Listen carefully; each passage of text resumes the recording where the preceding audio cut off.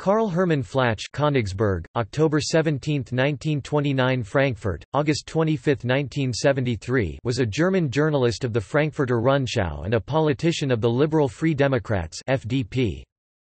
Flach became a member of the Liberal LDP in the Soviet zone of Germany and worked in 1948–1949 for the LDP newspaper Norddeutsche Zeitung in Schwerin. In October 1949 he fled to West Berlin and became a member of the FDP. In 1949–1953 he studied political science. In 1956 he started to work for the federal headquarters of the party and had important campaign jobs in 1957 and 1961.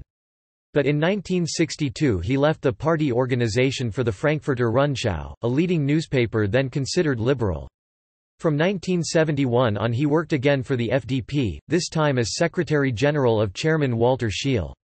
Being elected to the Bundestag in 1972 he became vice-chairman of the Bundestag party. Flach died prematurely at the age of 44 in 1973 after having suffered a stroke a month before. Flach belonged to the left wing of his party and is considered an important contributor to social liberalism.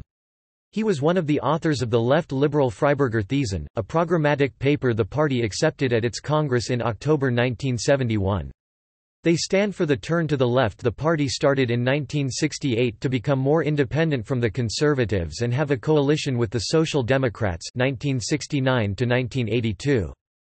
He has been honored with several prizes for his work as a journalist. Later came a foundation and a prize named after him.